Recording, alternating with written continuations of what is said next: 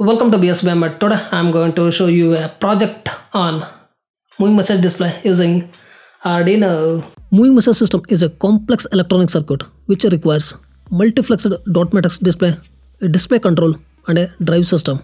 We find a moving message display in all the corners of the world. Have you ever wondered how the message is updated to the display? It's difficult for a common man to update the message. It requires a computer to upload the message. Let's design a smart application that eliminates the need of the computer and you can update the message by using your own voice. Let's see the functional block diagram. It consists of an Android phone connected to the microcontroller through Bluetooth module.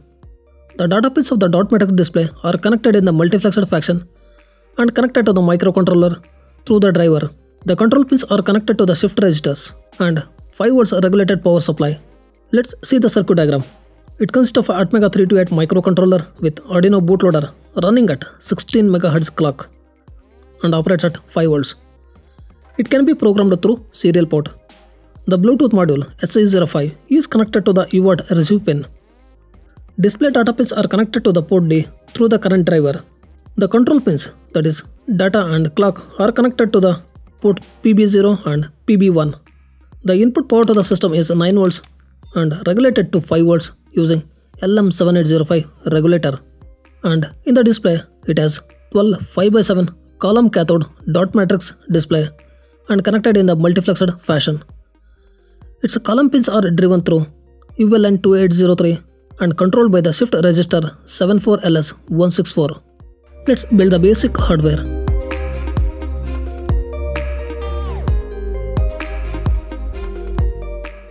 Let's see the sketch. The sketch is quite complex and almost written without using any libraries, as I want a fully control of the device, and the core registers are used to get the work done. Main functions are handled in the interrupt routines.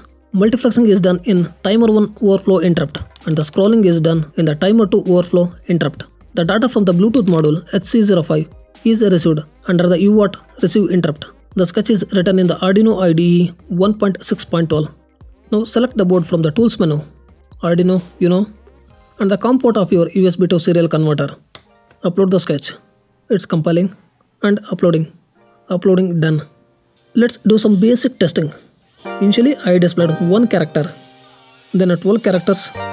After adjusting the timer value, the message is stable.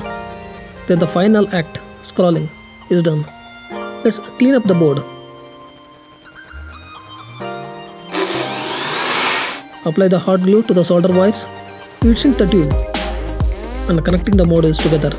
Finally, the beauty is here. Let's power on. Once the power is applied to the microcontroller, it will initialize the peripherals like GPIO, timer, and UART. Once it is done, it will read the message from the built-in EEPROM and scroll the message over the display. Let's connect the Android phone to the system. Open AMR Voice. Please check my previous video to install and configure the AMR Voice app. Select Connect Robot. Then select SC05 from the list. Now it's connecting and connected to the SC05. Tap on the microphone icon and speak. Hello YouTube, how are you?